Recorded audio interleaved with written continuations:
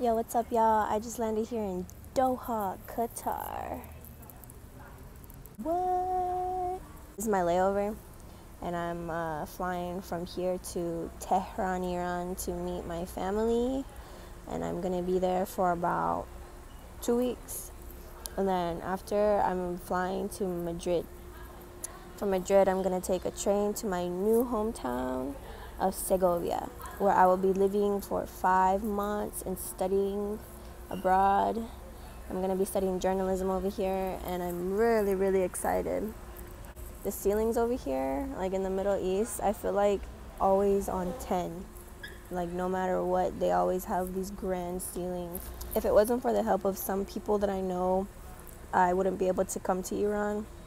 I was actually hesitant because I'm a journalist to go to Iran, but I interviewed a journalist from AJ Plus. It's an extension of Al Jazeera.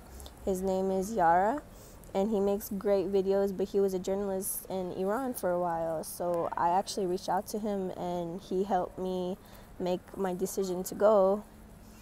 Since I'm a dual citizen of the States and of Iran, I look more suspicious apparently, but from after talking to him, after talking to other people, it turns out that it's not really that dangerous if you're just going to visit family. So that's great.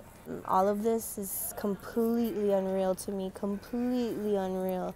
It all happened so quickly, it feels like, and just yesterday I was at home in Houston, Texas, and now I'm big chilling in the Middle East. So what's up?